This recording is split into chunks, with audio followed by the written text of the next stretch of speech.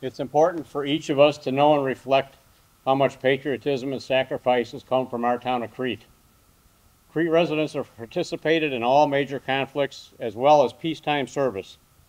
There are a number of people whose names should always echo throughout our town because they never came home on our behalf.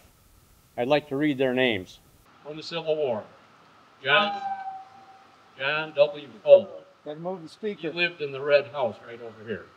Move the speaker. William Conskay, James Mulligan,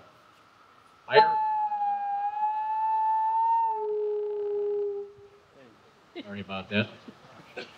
James Mulligan, Edwin C. Richards, Alfred Quackenbush, Robert Haig, George C. Hughes, Orland Hughes, Henry Casta, Conrad Engelking, Frederick Adrian, Myron H. Cook, August Meyer, and Edwin Horace Adams.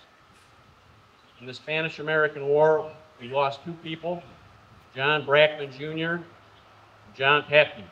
I don't know how many people know about the Spanish-American War. It lasted from April 22nd of 1898 to December 10th. So it was a short-lived time. But we lost two guys. 80% of our casualties were from tropical diseases. That was probably the case with these guys. World War I, Martin Biesterfeld.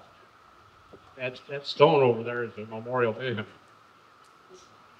World War II, Kenneth Currier, William Lawrence Epley, John Fancher, Charles D. Ginn, Norman William Greasy, Raymond Emmett Hawes, Donald Meek, Francis Morris, Robert G. Ron, William C. Stenning, Robert H. Weeks, Harold Withers.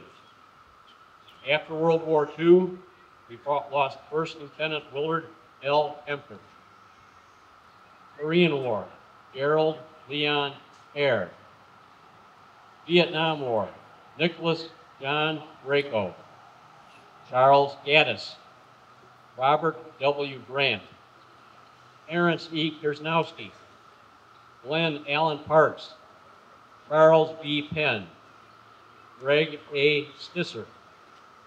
The multinational peacekeeping force in 1985, Private First Class Michael Edward Craig, and in the Persian Gulf War, Lance Corporal James K. Muirhead.